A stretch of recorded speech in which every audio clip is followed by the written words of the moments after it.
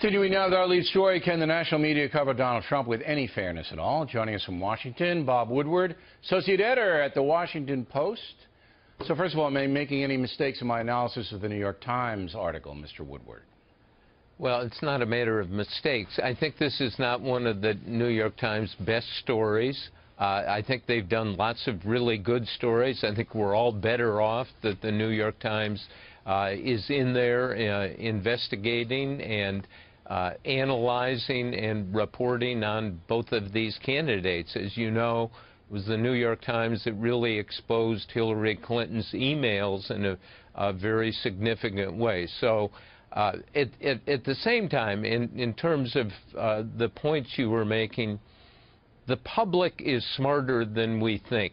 They can read a story like the New York Times story, see the playback when one of the characters or a number of them comes forward and says, wait a minute, that isn't what I meant, my words were twisted.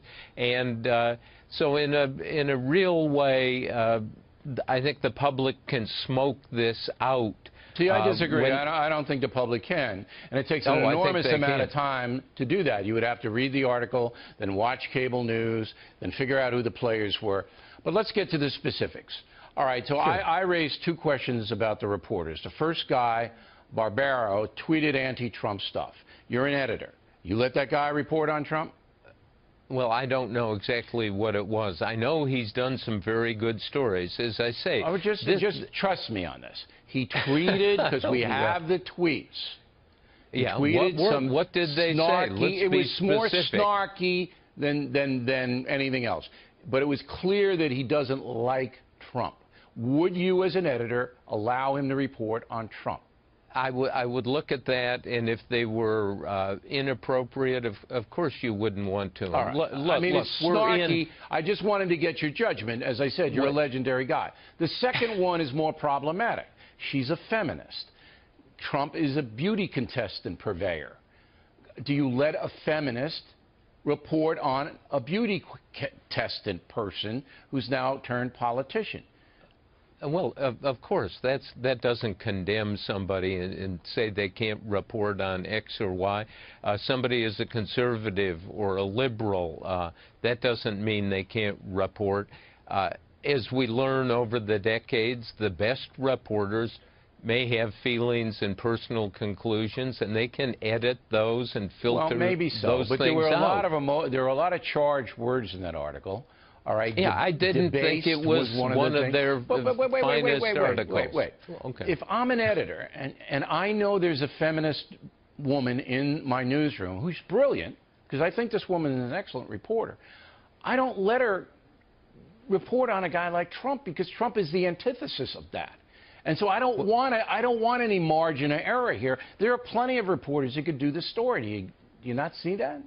Yeah, look, I really disagree. All right. They're feminists on the left and the right, as you know, and somebody can put their personal feelings and conclusions in their back pocket and keep them there. I guess it's possible. This story I clearly haven't seen it much, but I guess it's possible. Okay, but it can happen, and the smartest, most careful, most experienced reporters know that. Okay, but now, it wasn't done what in this you're case. on to, if I may say this, I think there is an anti-Trump climate in the news business. I think there also is an anti-Hillary Clinton climate. Not as extensive, though, and not as personal.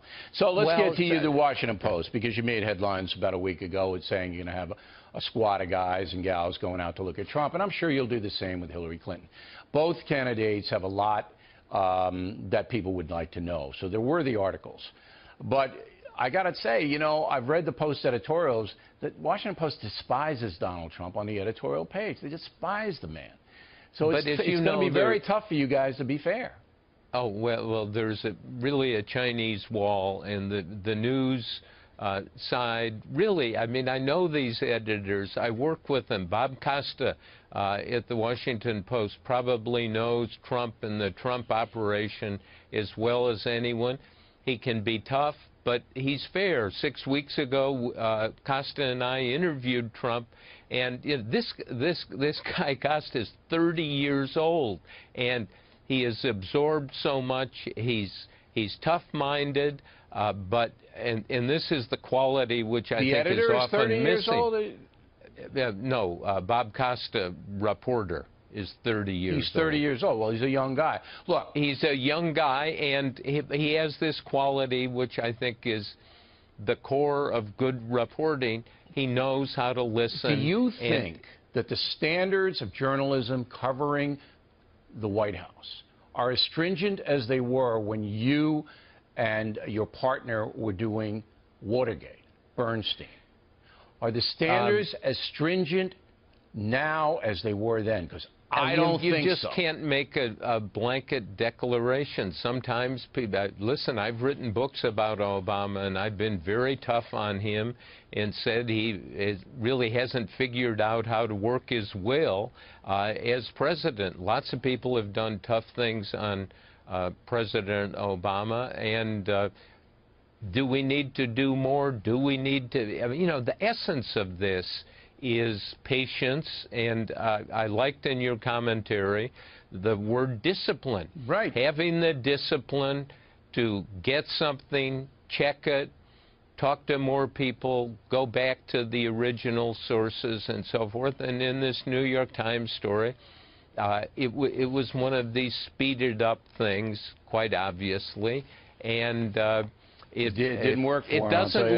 It doesn't look very good. And here's the important element in this. Real fast. What it does is it invites comparison between Trump and former President Bill Clinton. And we know in the case of Bill Clinton, he had a sexual relationship with a young intern in his White House. There are documented allegations of actions by him toward women which were coercive. All right, but we've been through all that. I don't think we need to relitigate that. Well, what I'm saying to you is this, and I got to go because it's a live show and we got elections and all that. Sure. You as an editor, the editors of the New York Times, the editors of any newspaper, have to assign reporters who are as unbiased as they can be. Have to.